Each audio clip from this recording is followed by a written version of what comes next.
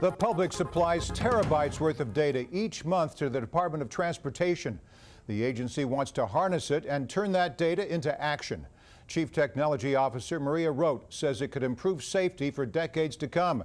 She sat down with our Diane Cho at ELC 2015. And we're doing a lot of work in the data space across the department, multimodal. When you look at federal railroads, or you look at transit or highways, and you look at all these silos of information of data that they may have, and how do you bring all that together to inform safety? So it's not just connected cities and data, but also across multiple modes of transportation, and bringing that together to really make safety decisions and really inform the public or whatever you might need to use the data for. And how do you prevent data overload in that situation? I have no idea. I think some of it comes down to the consumer. How much do you really need? How much do you want as a consumer of that data? Can you filter out what you don't need? You know, if I'm giving up my location information, well, what do I need out of that? And how do I filter that to get what I need as a consumer? But on the other hand, industry, when you look at that amount of data that's coming in for research and planning and population, when you look at transportation beyond traffic, 2045 looks out 30 years. And how do you take the information of today to help inform planning that's looking out over the next 30 plus years, and what the country is going to look like, and where the population centers are going to be, and how you plan for first mile, last mile, and bring all that together. So data is a huge piece of that, and you overlay data in transportation, demographics, and all the rest of that, and how population centers are growing. It's a lot to pull in. Of course, the private sector is a big part of the equation here. What kind of data do you get from them? What's missing? And are there any pilot projects in the works now? So I'll talk about one pilot project, one we're working on for a national address database, where the cities are actually the authoritative source for addresses, cities and towns, because they build houses. Right, houses are being built and they assign the street and the numbers, and an address is an X, Y, and a Z coordinate.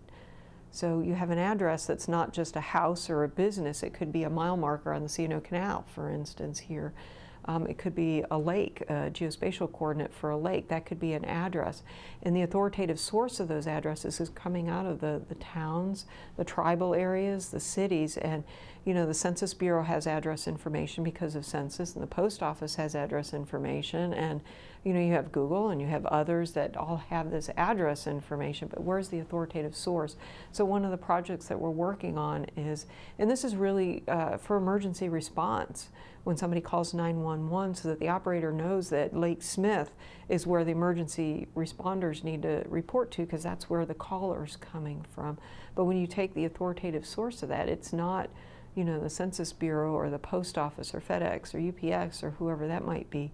It's coming out of those cities. So we've got a pilot going on that's taking the information where there's 2 states where the information's coming from the cities, rolling up to the county, and then rolling up to the state level.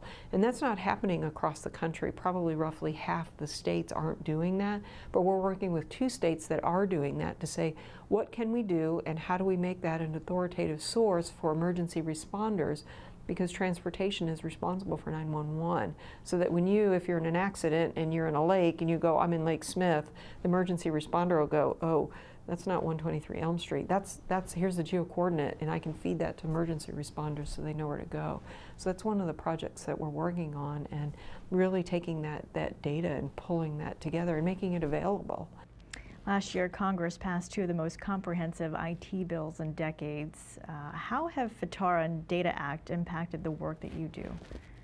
I think around both of those, across the department, where a lot of the information that we get from the states and other areas, some of it tended to be silos, and we're working a project now where we can pull a lot of that together, where understanding how data moves across the department, how the modes of transportation internally within the department, how we share information across one mode to the other.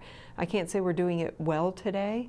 We are moving the data, but understanding how that's moving, and then how do we bubble that up into some kind of a dashboard that informs you know, decision makers and the rule makers on what we do. And FITARA has played a piece in that because it's giving us broader visibility into the systems that are pulling in that data from the state. So think about that ecosystem or system of systems and the information coming in from states and other areas and research data, and how do you start pulling that together. So we've got some initiatives that we're testing on that, but that FITARA piece is giving us more visibility and more insight into how we're using that data across the department today, and then what's in the realm of possible. And it's the same thing with the Data Act. All right, Maria, we appreciate your time and thank you for joining us on Government Matters. All right, thank you.